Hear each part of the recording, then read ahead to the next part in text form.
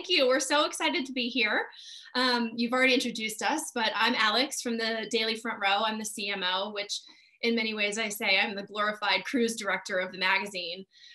The Daily, for those that don't know, is a website and print publication. We have social media accounts galore, multi-channel media destination to learn everything about fashion, beauty, lifestyle, celebrity.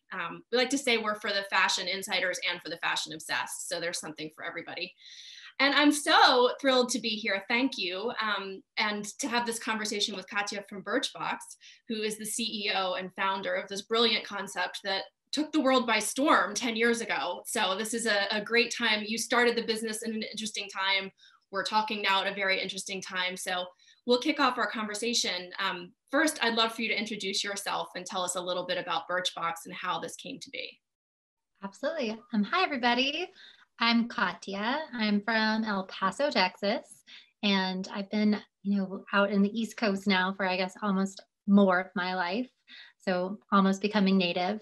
I started Birchbox in business school. So in undergrad, I studied economics and international studies, and then I went into finance for a few years. And in business school, I applied to business school. I started just kind of thinking about what would happen next for my career, whether I'd stay in finance. And it was there that I found entrepreneurship, which had not been on my radar at all. But when I found it, I became obsessed is a light word and very intentful about wanting to try to pursue it.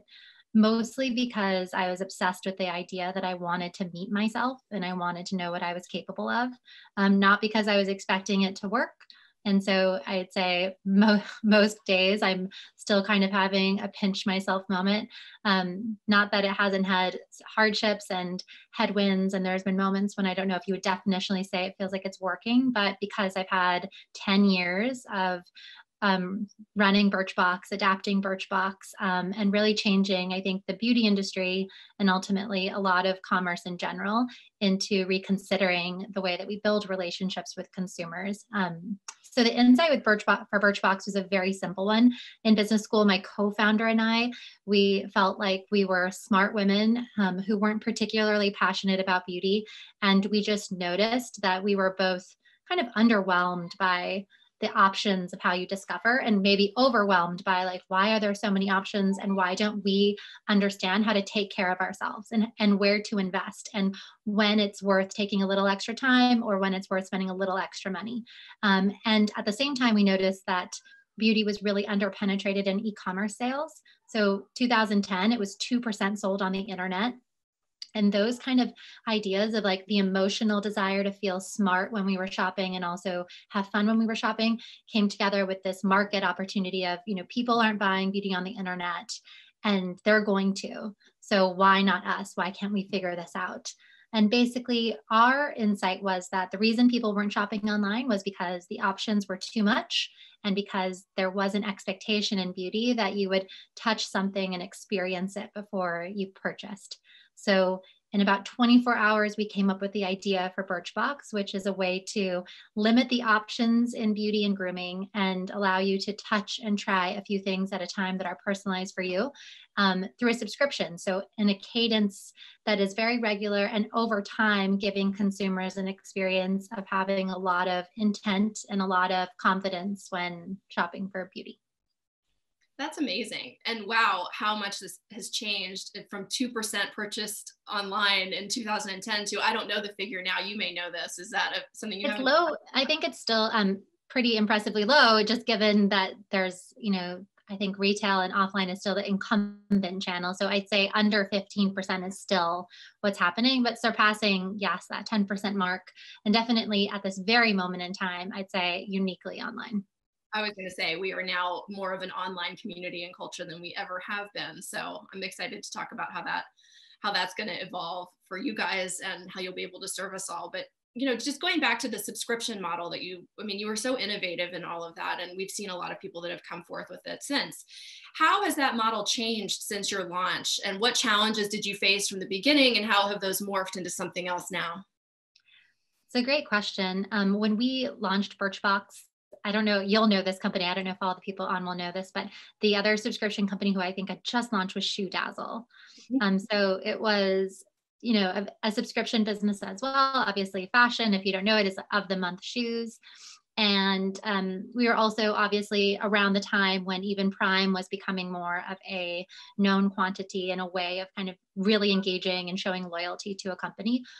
So one of the first things that I really remember in running this business was when a lot of people started coming into the subscription business, us kind of like pulling our heads up and thinking, well, we didn't launch Birchbox to be a subscription business. We launched Birchbox to be the best way to discover beauty and eventually grooming, because we launched that a bit later, and kind of reclaiming for ourselves what this business was, because we didn't invent subscription. Obviously that had existed, magazines, even like Steak of the Month, but we didn't want to be known as something that was really just about putting customers on this like endless cadence of purchase. And more so, we wanted to showcase the intent behind creating new demand for consumers via like using samples as a discovery tool and then leading them to make a purchase. So the idea for Birchbox has always been that it allows you to kind of change your routine, add to your routine, and feel very confident and smart when you invest in products because you know you're going to use them.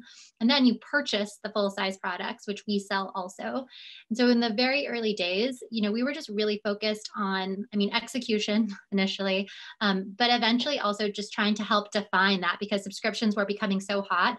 And we were trying to show, well, there's different kinds of subscription. There's replenishment, there's kind of an of the month, and then there's what we do, which is a marketing tool to generate demand and then having a e-commerce business to capture demand. So we did spend a lot of time trying to clarify that, trying to help the market, our brand partners and consumers understand the intent behind what we were doing. And I'd say in the early days, the biggest challenge was getting suppliers to participate. Initially, it was because we were small. In a few months, it was because we were too big. And also because we were just an unknown brand and an unknown place to put their like very, well invested brands in. And it took a lot of time to showcase to them that we would care for their brands, that we would show an ROI in the sampling, and building that reputation was a huge effort. Well, congratulations. You've done a very good job with that. And that's no easy feat, especially getting, a 20-year-old heritage brand to come in and start sampling with this type of thing. I know how challenging that can be. And it's a truly genius marketing platform. I think a lot of customers may just look at it as this is a cool subscription sampling, but when you really go into the numbers and what you can build for these brands and then send that back to your own e-commerce or just give people the sense of discovery and that customer loyalty acquisition happening so early, it's genius. So marketers across the world, anybody that's been in business school has read about this. I'm one of them, that. So kudos to that. And it's very cool to see the platform continue. So the topic of this chat is fashion is the future of the beauty industry, which that can mean a lot of different things depending what side of the world you're coming from. I'd love to know, with you coming from primarily beauty and me coming primarily from fashion, even though we do, of course, parlay in there. What's your perspective on this topic and what does that mean to you?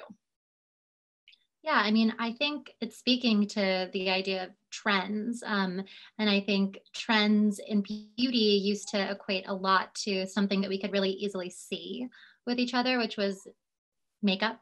And that's where we really saw the initial intersection of fashion and beauty. For Birchbox, we've been really focused on a different aspect of the industry, I guess, starting with the fact that we're focused on a consumer who doesn't love beauty. So we're focused on, we call the customer the casual consumer, not obsessed. This isn't a passion. And so therefore, this customer isn't coming to beauty for what we would traditionally think of as fashion, like transformation, really changing what they look like, spending time playing with makeup. This customer is coming with more intention of like, how do I save time? How do I look my best? How do I invest in the right things to kind of take care of myself, but I have a limited amount of time and I want to, do the most with what I have. So I think that has like pushed us towards, how do we make it trendy to care for yourself? Both because having an underlying foundation of good skin health, good hair health is something that is important even when you're adding on more of the layers of makeup. And it does help you have I don't know, just a sense of like, I know how to care for myself. I know how to make myself kind of, basically exemplify that it's like the health that I have in my body is like coming through. But also I think because we just feel like it's normal that women and men, they don't come into the mirror and feel, like confident and feel amazing about themselves.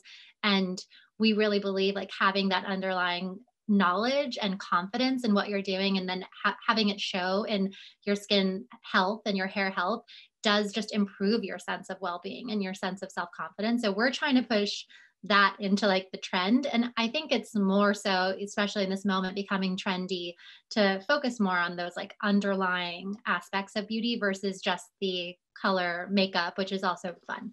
Absolutely. When I started in this industry almost 20 years ago, fashion was its one category and beauty was its other category. And I felt that the two didn't really necessarily mix as much as they do now. And I think a lot of that has probably happened with the boom of social media, because now people more than ever have a huge platform to show what they look like and to recreate these looks themselves. Back when you were just reading print issues and there wasn't necessarily a way to share that with your hundreds or thousands or millions of fans, you did your beauty, you did your fashion, and you moved on. And I think beauty offers a really interesting segue into fashion and some of the higher end labels, because you look at brands like Marc Jacobs, who has a beauty line and a fashion line. It's a great way for people to experiment with his brand and the magic of everything that he's doing when they can't necessarily purchase the clothes right now, or they're not in a position where the clothes are appropriate for their office. Maybe they have a different, work outfit that they have to wear. So just over time, I've seen such an interesting play between the two, and you've seen so many different fashion brands try to find a way into beauty. With that said, what are some of the most interesting fashion, like the direct fashion and beauty collaborations that you've seen? And have you tested any of those in Birchbox? I'm trying to think of what's the most interesting. I mean, I think it's been interesting, honestly, to see. I know that like Tata Harper did a lot of like runway shows this year using skincare on models like for the actual shows. I find that to be like really interesting, kind of those again shifts away from just being about like color, cosmetics, makeup, and nail to this like underlying like making the entire body look radiant with face oils and those kinds of things I think are really fantastic to see, like a celebration of just like natural looking self, with a little bit more oiliness, which is beautiful. I think we call that glow, not oily. Yeah, I really like a nice oily skin. An oily complexion is what I'm going for here. It's so attractive to me. It's so bizarre because I feel like as a teenager, I thought that was the worst. And we were like powdering and mattifying ourselves nonstop. And now I'm like, how do I make myself appear to be damp? I have 1,000 pounds of highlighter around my face for this. It's the first time I've worn makeup and going collection. So no, it's so true. Yeah, so I think that's an interesting shift that people are, trying to like meld these things. You're seeing like oils and things like that instead of highlighters in some of these like shows and collaborations. So yeah. We have a question from the audience, which actually segues into what I wanted to talk about, which is, as we're talking about this, aesthetic trend of the glow or the oily look, what are some other trends that we're seeing in beauty? Have you seen sustainability impacting a lot of what's happened in the industry? How have you guys tackled that as a brand? How do you look for that with partners? And just other general trends, there's CBD everywhere. What's kind of cool and next? I mean, I think right now we're still seeing the growth of what is like very misunderstood and widely defined category of clean. Sustainability is on its very, very early legs, but I think promising and interesting. So kind of going back to clean, it's very on trend for people to understand better what's in product. And then there's kind of a wide array of definitions from like very organic, only found in natural, to just like simple ingredients that are safe and proven not to be doing any damage to you in any sort of way. So I think that shift in consumers building awareness around what is in product, what are ingredients that they like to see, what are ingredients they don't like to see, is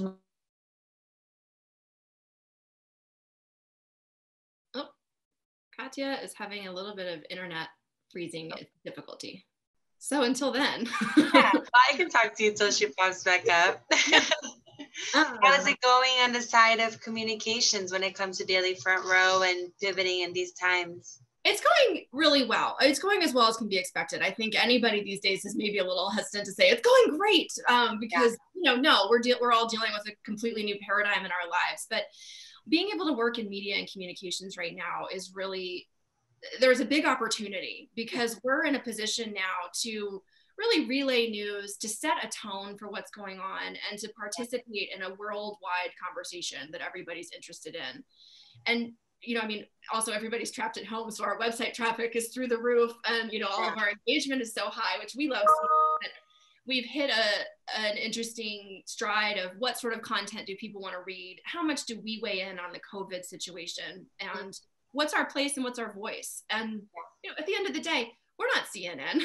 I don't, or whatever news source people want to use. I just picked that one, but you don't need to be reporting live grim facts about everything. We're all getting that everywhere else. And we are happy to be a bright spot and to offer relevant content, fun content, things that are aspirational to give you that escape, but also do so without being tone deaf.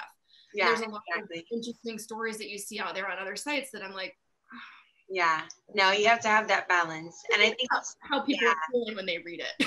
Yeah, and it is important though to take out that, COVID, go 24/7 and focus on something that will give you some type of hope and just let you have an escape. Of course, like you said, a tone deaf thing is super important, but I think that's really great. And while we wait for her to come back, so I have a question, so I'm just gonna so my other question, so Daily Front Row, I know, every time like I would go to a fashion week show, New York Fashion Week, for example, it would be there. As far as like runway shows, what do you think what's going to happen with that in the near future or in the future? Yeah, that is a hot topic. I think I look forward to the world being a safe and healthy place where people can get out and can gather in groups. When that's going to happen, we don't know. Obviously, September Fashion Week is something that's on the forefront of everybody's mind, because not only do we have to take into effect the fact of the gatherings and the safety and wellness, but there's also a lot of supply chain stuff that's going on behind the scenes right now that's going to impact how designers are going to be able to show. So speaking strictly from an event side, because that's where my expertise is, I would expect to see smaller, more curated events. I hate the word curated. It's so overused. It's like that and authentic, and you're just gag me. But I think what we're going to see is a focus on the smaller group that designers need to be in business. That's buyers, that's top editors, that's people that are consuming that. Yeah. Fashion shows and events had largely become a place where it was Hi, just everybody. Hi, Katia. How are you? It just turned off. Zoom just went away. Well, you're back. Yes. I'll finish answering this quickly and then we'll get back in. I think we're going to look at smaller presentations that are more thoughtful, but broadcast in a large way digitally, which is really cool because it's going to give everybody an opportunity to see things where they might not have had access before. So it's going to be a thoughtful group of people that are really decision makers and thought leaders, and then it's going to be the rest of the world, but through platforms like this. I like that. That makes sense. To me, I wholeheartedly agree with that. Thank you, Katia, for coming back. We were just having a little chat, but I'll let you guys take it from here. Yeah. Hi, Katia. Welcome back. Thank you. I'm so sorry. I warned you. I knew it was going to happen at one point. Internet happens. It happens to all of us. So, we were talking about sustainability and clean beauty and things like that. A few questions have come in as you were rebooting about the sustainability aspect, which is important. How do you address that in terms of smarter packaging and the sampling? Because obviously sampling is also something that does produce a tremendous amount of waste. Maybe it doesn't, but what's your view on that? How are you addressing that? Yeah, it's always been a part of our kind of underlying foundation of Birchbox is to think about addressing it. And one of the big motivations for launching was this idea that we were all wasting so much product and creating so much garbage through the way we were discovering products, largely for our target customer, for myself, like through mass buying beauty at grocery stores, buying beauty in drugstores and not using it, and then kind of stockpiling shampoos and creams, and because you're not loving it and you're trying the next thing. So one of the natural ways is by creating smaller things, discovering what you love, and then purchasing the thing you love and using it to the end is like a very important step to reducing just creation of garbage. From a packaging perspective, everything we do is from recycled material and can be recycled, but we're also looking at changing packaging further just to reduce. So we've always looked at how thin can we make it, how can we make it, even though it's recyclable and comes from recycled materials, just less and less and less. But still, we're looking at, again, a big revamp because of that for either end of this year or early next. And then I think in terms of brands and product, I mean, that is a part of a much bigger question of shift in terms of consumers' willingness to refill containers and to use things that don't have containers. But we're starting to see like really interesting movements. I'm sure you're seeing them too, where shampoos are coming in bars so that there's no bottle. And, I think that's part of something that could shift, but it requires consumers to decide it's really important to them. And that's how those businesses go from being small, kind of niche, to having the groundswell and to being able to be part of a movement. Very cool. Well, I want to transition and talk a little bit about the workplace and where you straddle a very interesting line of being a powerhouse entrepreneur, but also being a mother of 4, which congratulations to that you're even able to do this call. So how has being a mom made you think differently about being an entrepreneur? I mean, it's completely 100% changed me in every way, and definitely as a business person or as an entrepreneur.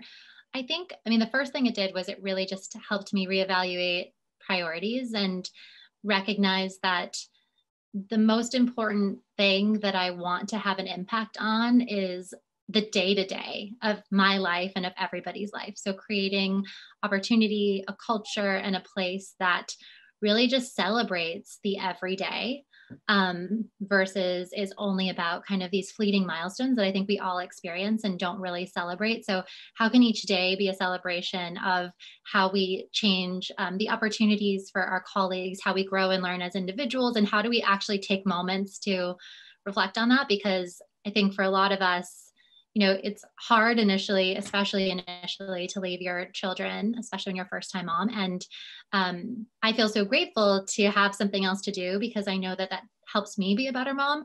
But initially, it felt like it needed to be worth it. It needed to be something that I felt was a great expression of being a person. So that has just really impacted me in thinking about how I think about winning. Again, shifting from just like these milestones that are monthly, quarterly, annual, which I obviously are part of my life, but to just recognizing in the moment when someone's had an amazing growth experience, whether it's like a skill set or they're getting a great promotion or the way that Birchbox is impacting their expectations for their careers and their trajectory, and celebrating that every day, and kind of bringing more of our team's awareness to that being a really central aspect of what we do, I think is a really big thing that's shifted. On the other hand, I've also had experiences with raising kids that have really impacted me as a manager and leader. I remember when I was sleep training my first kids that were twins, I had this like realization that when I went to them because they were crying and soothed them, that was for me. And it was a very short-sighted experience of making myself feel better versus helping them understand that they were okay. And I think very similarly in the early days of running Birchbox, when someone came to me and said, I have a question, I gave them an answer because it felt good in the moment, right? To just be like, and here you go. And then felt like that's what they wanted. They asked, I had, and realizing that doesn't actually create the kind of engagement and the kind of growth that people come to us for and that people deserve in their careers. And so just that also has really informed my thinking. I feel like the experiences are constantly informing each other where I'm like, wow, this thing that I'm experiencing as a parent is so relevant as a manager and vice versa. How nice to be able to apply that. And I would imagine you can apply things even more directly now that we're all working from home and people are the first few days of this, I would be so flustered if like my kids came in the room or, I'm trying to have a serious conversation. And now I, just dialing it back and saying like, what's so wrong with someone seeing me, as a parent, what's the big problem? Why am I getting worked up about it? It's not worth getting worked up about those things. So great. Well, talking about Birchbox, you guys are a global company and you operate in 4 countries, if I believe I read correctly, which that is such a huge opportunity, but also provides unique challenges because the way we operate in the US may not be how we operate in the best practices for other countries. How have you successfully handled globalization and what has been your strategy to get you into those other countries securely?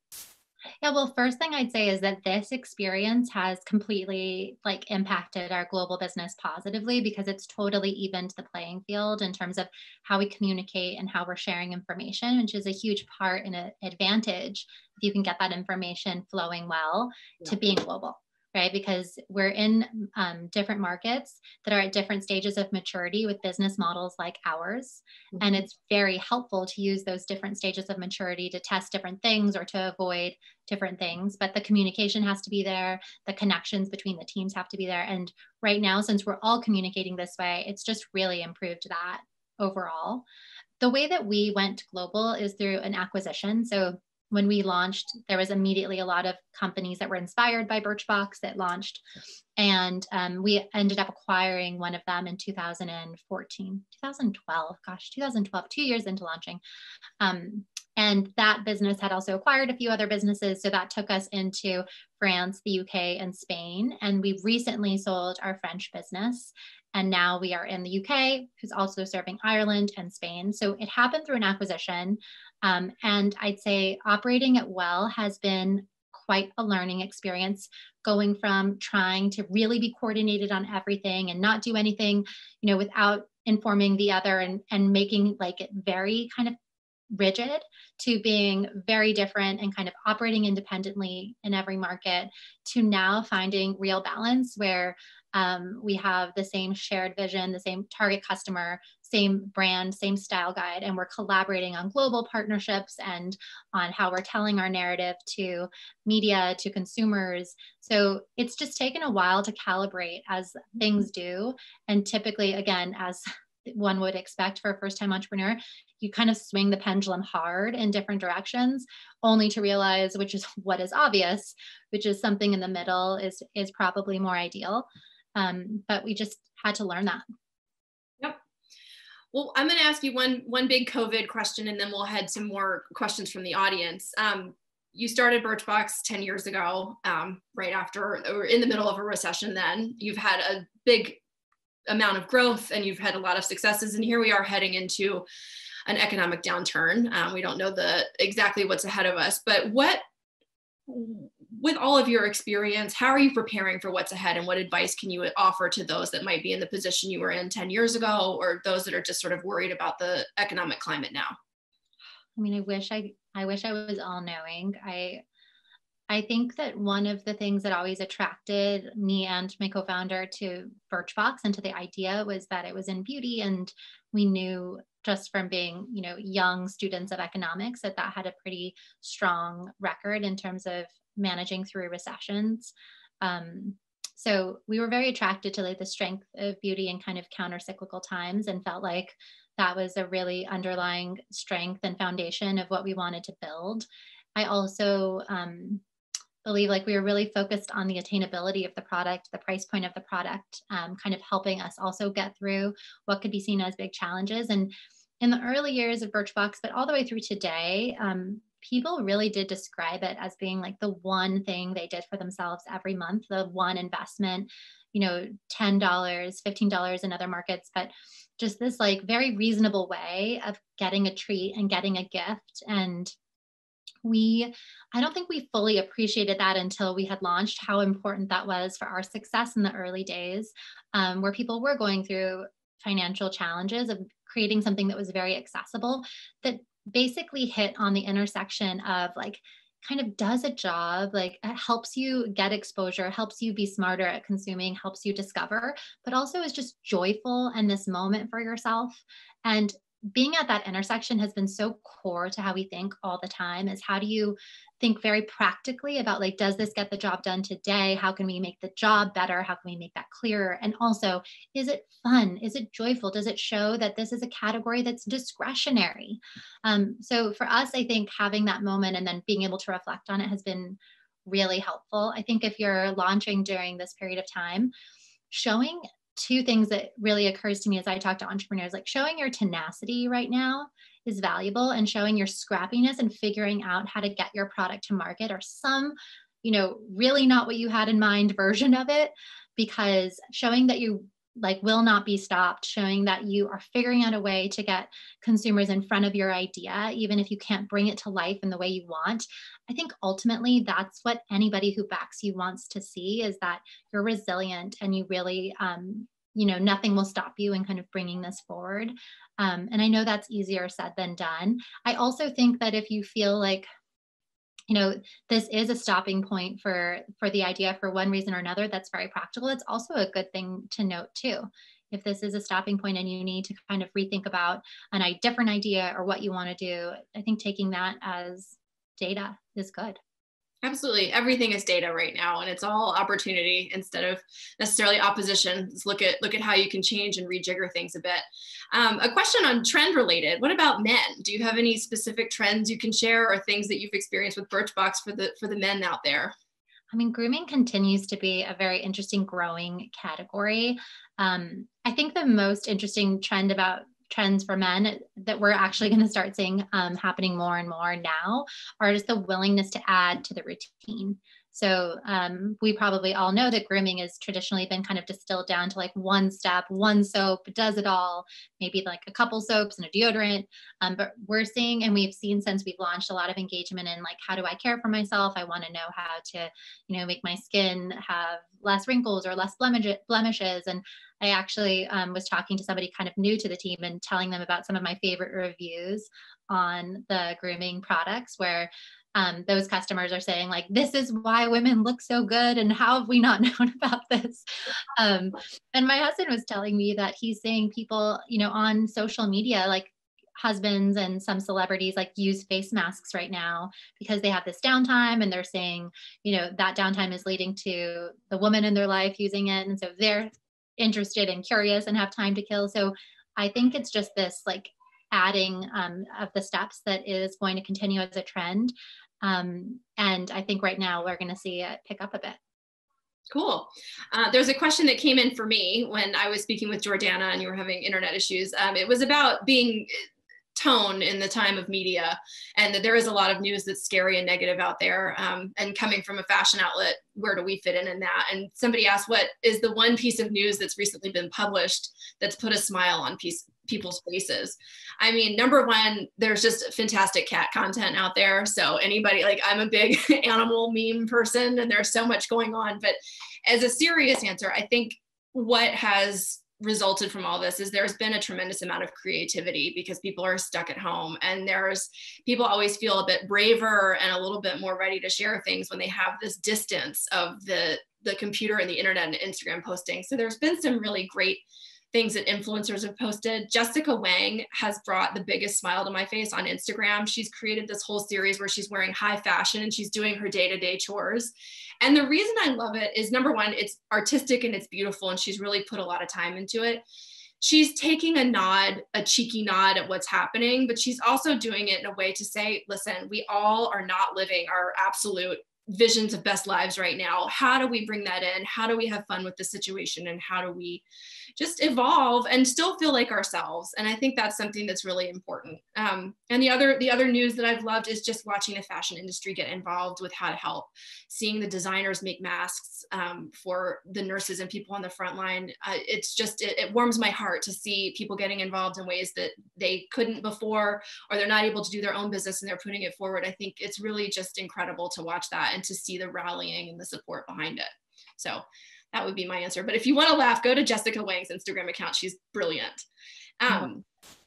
So a question for you: how does Birchbox fit in with the current crisis and fashion, which we've touched on a little bit, and how the beauty industry is resilient during this, but how specifically do you think Birchbox is going to fit in right now? Well, I mean, I think Birchbox, again, in this position of like this small thing that you do to invest in yourself, is continuing to see that opportunity. And people are at home kind of a little bit more engaged in what they do to care for themselves and learning about how to care for themselves. So for us, we've really tried to take it as an opportunity to express kind of what's beneath the surface of Birchbox and what really differentiates us about our ambition, our intent, the relationships that we really want to have with customers that are non-transactional, but where we are really able to express how much we care about your experience with beauty and grooming, and the confidence you have, and the way that it feels to actually take those 5 minutes you have every morning to get ready, the intent that we have to make you feel just like a badass during that. So it's given us an opportunity just to go a little bit deeper with the customer, because there's a little bit more time to talk about what we care about versus I think what we felt like we've had to do is like captivate someone in 3 seconds with great merchandising or like a beautiful image. And now just, taking a minute to talk to our customers about who we are and really what what the ambition is for the relationship we have with them has been really wonderful. And then COVID specifically, like we've been very focused on how we can give back, and in as much as we can afford to, just continuing to take what we can and give back. We've been donating Birchboxes to the front lines just to have like those little moments of joy, which our customers have been really engaged in. And we're launching a campaign. We've been trying to find a charity to donate proceeds to, and it's been tough. They've all been basically saying that they're not taking donations. So we're still looking. If you have ideas for who we should be donating to, we're playing with other ideas around, how can we help people who are out of jobs right now, and how can we be a part of that solution? I think this isn't going to be a fleeting thing. This is going to have a lasting impact. And like I said, I believe like our goal is to think about like, what are the things that we can do every day to help build the world we want to live in? And we have to be, very thoughtful and participate in that right now. And it's also just been really motivating to see how much the team cares about that too. That's wonderful. And that's so nice to hear that you guys are sending things to people on the front lines. I think it makes us all feel like we can do something, or we've done something, when you see that content happening, and those people really deserve it. Speaking on the content side, what sort of content do you think people are wanting to see these days? I'm talking about, here's a joyful piece of something that made me smile, but what do you think from a brand side? What do people need to, what should you put out, and what should your goals be?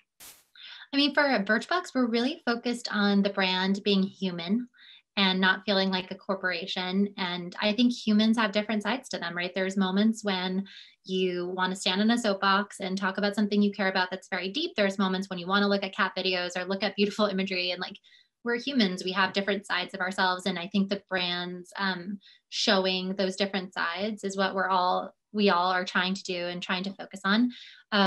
In as much as we can create for us content that looks and feels different in beauty, that's what we are trying to do, because since we're going after a customer that's not obsessed, who the industry hasn't focused on, we don't want our content to seem similar to what's out there. We want the content to feel different. And so we're playing with things like where we're weaving in tutorials with some of these other like business advice or, entrepreneurship advice. We're trying out things to try to make it feel useful in different kinds of ways, and still very human and relatable and approachable.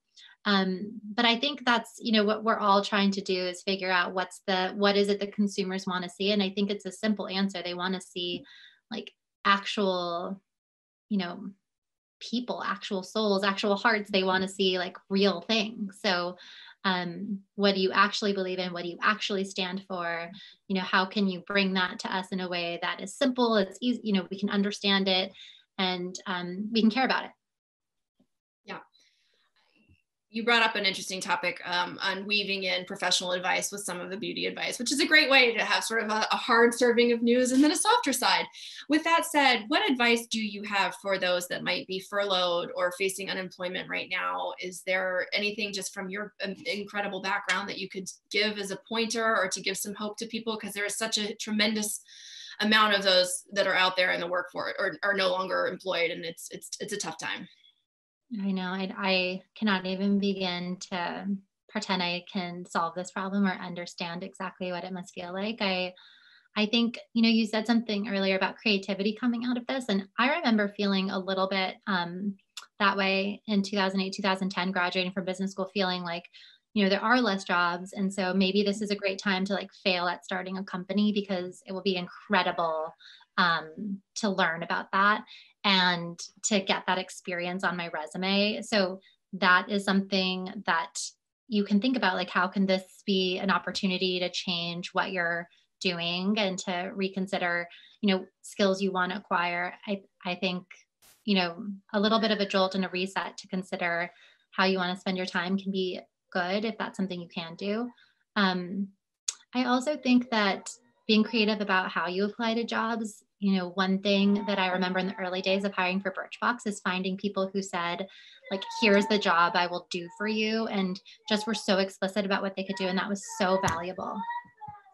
That's great. Is there a book that you've read that really helped you from like a business side? You said you became obsessed, for the light word of it. Is there something that people should be reading now that might help give them ideas on creativity? I don't think I had any specific book that was like a light bulb moment for me. I've enjoyed reading the Brene Brown's and those kind of books recently. In earlier days, it was kind of the Andreessen Horowitz. I read Reboot, which is a book about entrepreneurship from Jerry Colonna, who's an executive coach. And they definitely all inform it, but I still think you kind of have to experience a lot of the stuff for it to resonate and to be meaningful. My mom recently put on, as I came home for the COVID crisis, so I'm in Virginia, my mom put a book she had given me, I think at college graduation, like, what color is your parachute?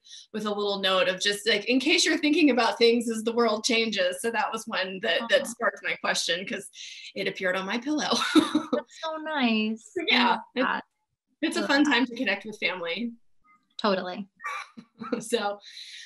But with that said, we don't have any additional questions from the audience. So do you have any last minute words of wisdom to share with us? I mean, I think that the most valuable thing that happened with Birchbox was just that we decided to launch it when it was not ready and not perfect and not exactly what we wanted. And something that I always just advise entrepreneurs is if you can try to launch some version of it and get out there so you can start to adapt, it's so invaluable versus kind of all the planning and all of the perfecting that you could imagine doing. Don't let the perfect get in the way of the good.